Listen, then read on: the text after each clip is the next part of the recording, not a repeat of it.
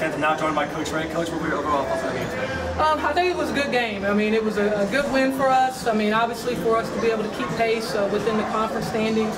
Got a little bit of foul trouble in that first half, so we had to sit some people. So we were able to utilize some of our bench players that came in and kind of held the pace for us. So proud of them for doing that. Absolutely. You guys have a little road trip to Louisiana next week. What's going to be the biggest keys to going 2-0 on the road? Well, yeah, just kind of we always approach it when we go on the road. Just kind of take that road warrior mentality with us. It'll definitely be needed. Two very good teams that we'll be facing next week. So we'll need everybody focused, locked in, and we'll get ready to prepare for that trip on Monday. All right, Coach. Congrats on the win. Thank you very much. Thank you, Noah. Appreciate it. OLLU defeated Jarvis Christian 57-45 on Saturday afternoon. They will head to Louisiana to take on Xavier next Thursday, February 2nd. For the OLLU Saints Network, I'm Noah Rodriguez.